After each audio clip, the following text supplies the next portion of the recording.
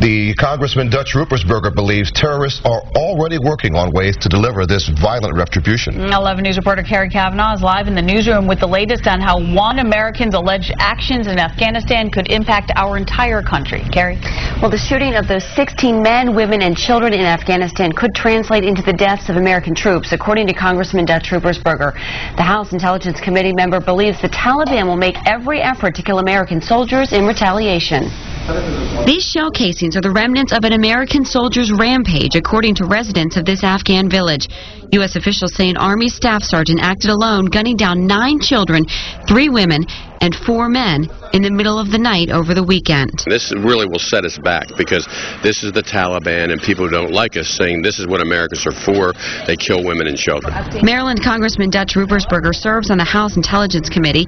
He's not surprised that the Taliban is using the shooting spree as a call to seek vengeance on Americans. They'll look to kill Americans, look to kill NATO. Ruppersberger believes that instead of striking stateside, terrorists will target members of the U.S. military serving in Afghanistan, just as we saw last month after American servicemen accidentally burned copies of the Muslim holy book, the Quran, that have been seized from prisoners at a U.S. military base in Afghanistan.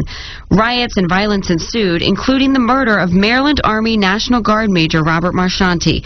Military officials say the recent shooting spree was carried out by a husband and father who had served 3 tours of duty in Iraq before deploying to Afghanistan this year.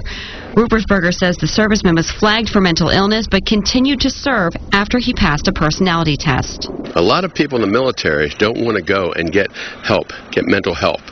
And because they're afraid it might affect their promotions or their ability to proceed or move forward in the military. And that's something we have to look at. Meanwhile, as anti-American outrage builds in Afghanistan, Ruppersberger is fearful that other American soldiers may pay for the actions of a disturbed.